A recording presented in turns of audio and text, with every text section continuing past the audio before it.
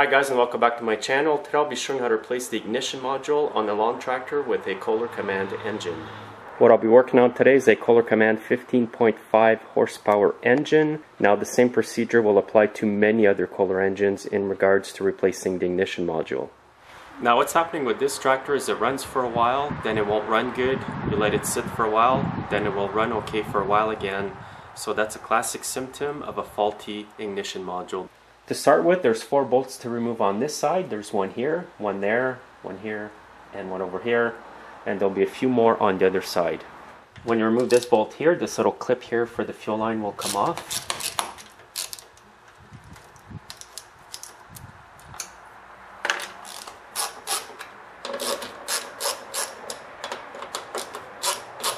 This bolt here holds the dipstick tube, so just leave the tube there. Next, I'm going to remove this bolt here in the front of the engine.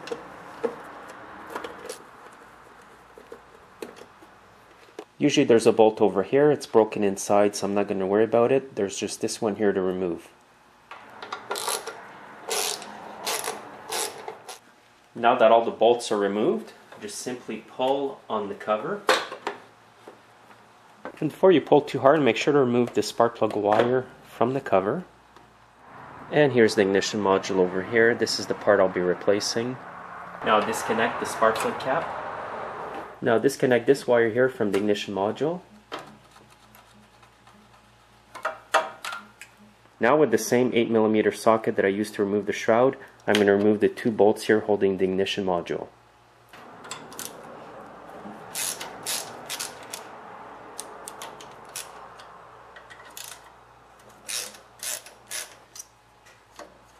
And that's all that's holding it on. Once these 2 bolts are off, you can just simply pull it right out. And here it is. And here's the new ignition module. It's part number 12 space 584 space 04-S. It's an OEM Kohler ignition module.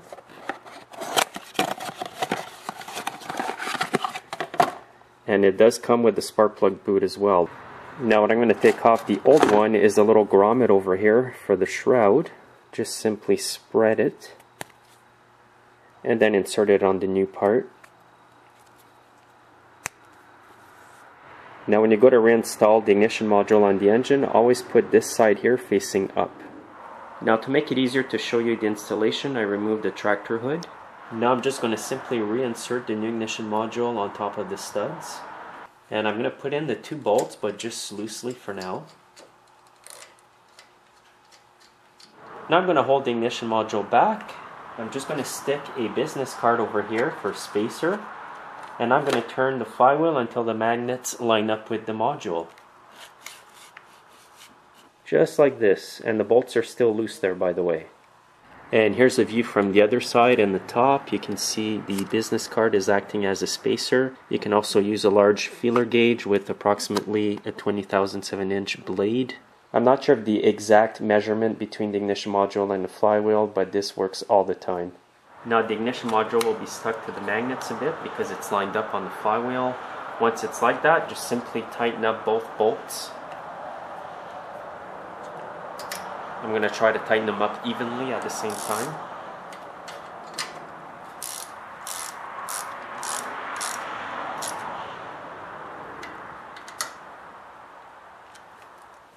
Now just simply turn the flywheel, remove the business card.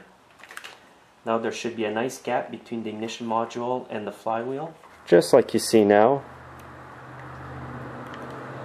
If your ignition module is rubbing on the flywheel magnets, then you're going to need to re-gap it. It cannot be rubbing at all on the flywheel. Now at this point you can reconnect the positive wire to the ignition module. Make sure it's tight. If it's not tight, just crimp down this clip here and put it back on. And now I'm going to connect the spark plug boot back on the spark plug. Now before I finish reinstalling the shroud, I'm just going to start up the tractor the way it is. If you do, be very careful because the flywheel is right in the open there spinning.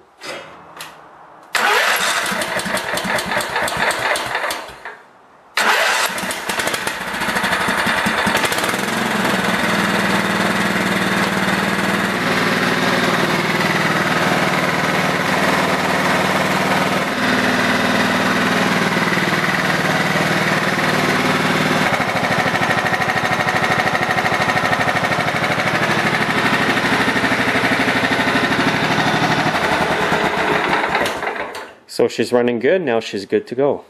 So now you can go ahead and realign the cover on top to put it back on. I'm also going to line up the grommet over here that goes inside the shroud and push it all the way up. Now when you put this cover in, you want this part here to be inside the black parts, or the black metal.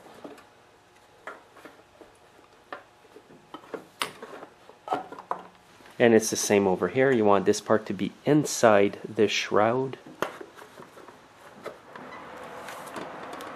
And now you can line up the holes and start putting the bolts back on. I'm not going to fully tighten them up yet. I'm going to make sure they're all on before I tighten them all up. Now remember that the longer bolt is to hold the dipstick tube. And there's also a short bolt that goes over here.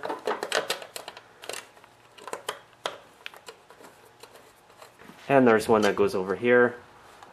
And don't forget to reattach the clip for this bolt. And now this bolt over here. As I mentioned earlier, there's usually a bolt over here, but it is broken inside the threads here, so I'm just going to leave it. And now just go around tightening up all the bolts. And don't forget to insert the fuel line in the clip here. And when you're done, make sure the grommet for the spark plug wire is in position like this. It's to protect the wire from the metal.